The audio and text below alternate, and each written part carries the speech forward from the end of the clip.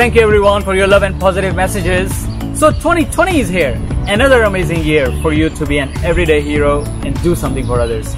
But remember, to help others well, you first have to help yourself.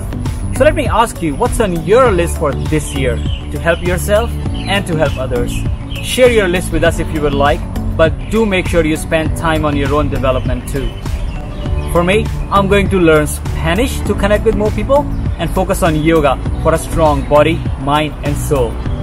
I'm going to practice Spanish for at least 1 hour every week and go to weekly yoga classes. If you have any suggestions on practicing yoga or Spanish, help your friend here. And whatever it is that you choose to do, be kind.